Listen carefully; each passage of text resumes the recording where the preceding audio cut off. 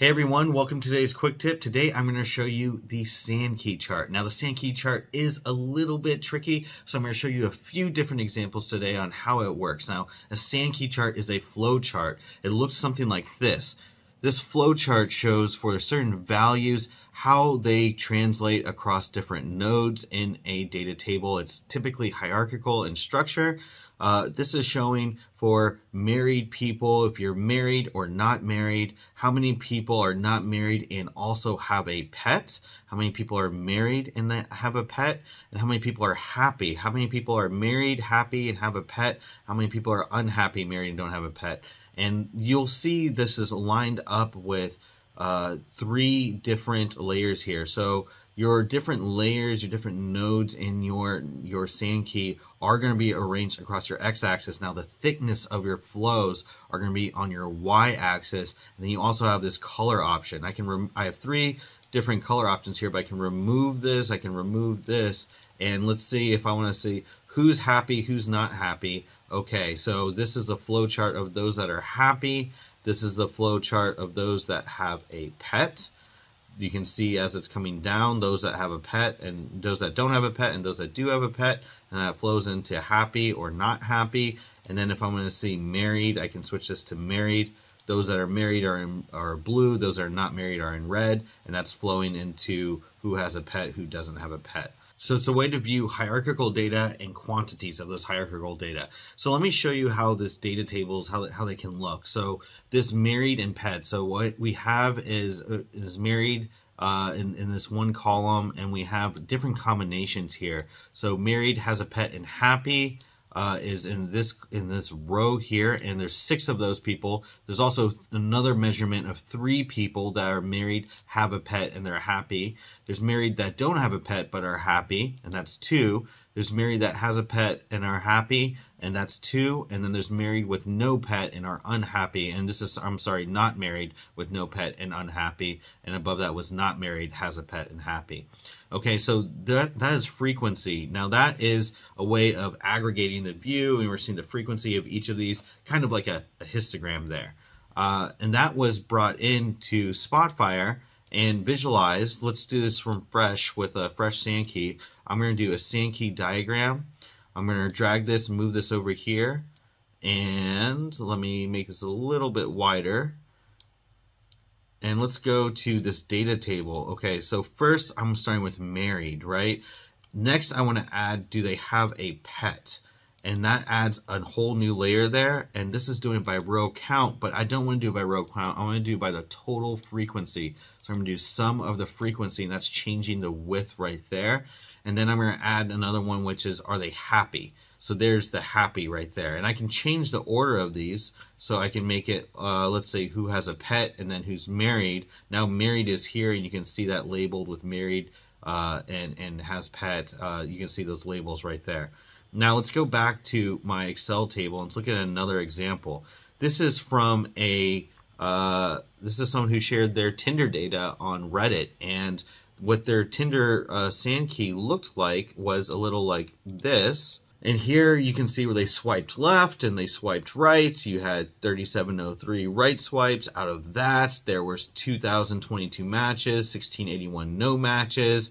Out of that, there was 726 no chats, 1,296 chats, and so on and so forth, all into 36 states and no relationships, unfortunately. But you can see 36 states have come out of this Tinder dates. So I went ahead and took this and put this into Excel just to show you the data table, and I made it very simple with all of these combinations. Now it's not a combination and permutation of each of these different columns, because as someone says no, there's no extra value there, so you can't have someone that does not match but then does go on a date. So I was able to build this table that looks a little bit like this: right swipes, yes, yes, yes, and then I was able to put these numbers in on the right here.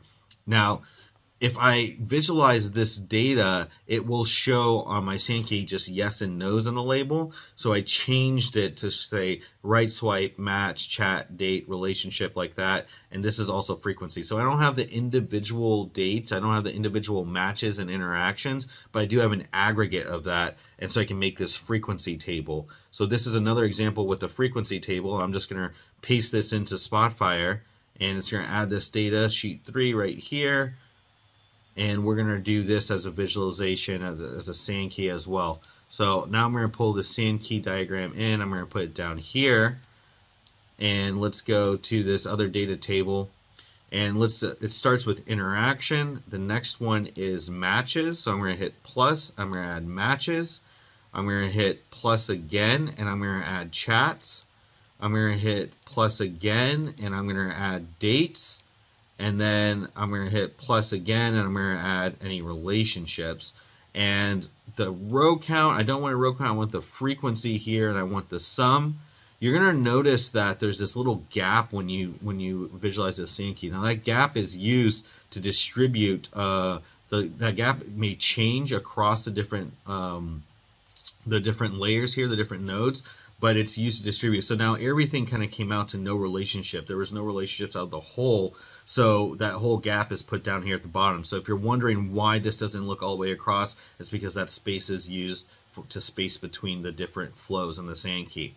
Now, if I want to say, okay, well, some of these went on dates, let's go ahead and color this by dates. You can barely see this nice little tiny blue strip here of the individuals that went from a right swipe through a match, through a chat, and to eventually going to a date. Okay, so that is how I visualize that. Now, if I want, I can change this by interactions, and you can see out of all the people that interacted, who were the left swipes. Well, the left swipes obviously all made it to no relationship because they didn't go through the rest of this flow here, and so I'm able to show that.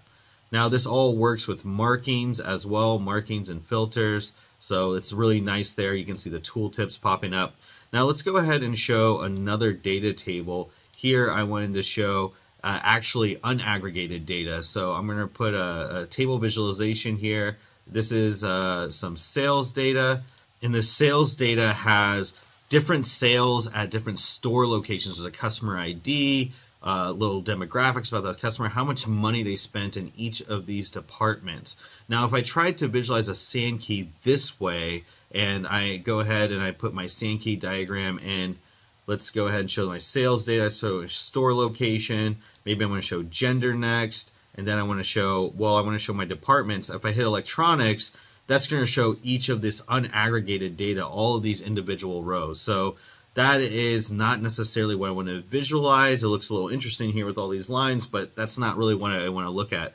So if I want to look at this by department, what I'm going to need to do is actually unpivot this data. So if you have unaggregated data, you may want to look at this example, and this is how you're going to be thinking about structuring your data with the most important part of this type of visualization. So I'm going to add a transformation, I'm going to unpivot, I'm going to add store location, I'm going to add gender in here, and then I'm going to grab all of these department sales. I'm going to call it department, I'm going to call this sales, and let's actually make this currency. It'll format that as a currency. I'm going to hit OK. I'm going to hit OK. Now over here, okay, well this is broken because there's no electronics column anymore, but I can put department in, and we're seeing these now, all of these department sales. So let me say I want to color this by the different departments, and I want to put this over here. What you're seeing here are colors for the clothing department, electronics, furniture, and how that's going into the Boston sales, Los Angeles, New York, and Seattle sales. So this is showing a row count, but if I want to show the total sales, I'll hit sum there, and you're seeing clothing is the smallest of all of the sales that are happening. Electronics is kind of over there. The toys looks like it's next up, then maybe garden electronics tied. Furniture is where the highest sales are, and that's going into these stores. Now, if I want to go ahead and visualize this by how each of the stores are doing, I can go ahead and color this by the store location, and now you're seeing, okay, this is the split between these departments and stores. I think that the gender here is just, you know, you're seeing majority female shoppers happening, and you're seeing some male shoppers. Looks like about 2/3 of the shoppers are female, but it's kind of crowding my visualization, so I'm going to take this out.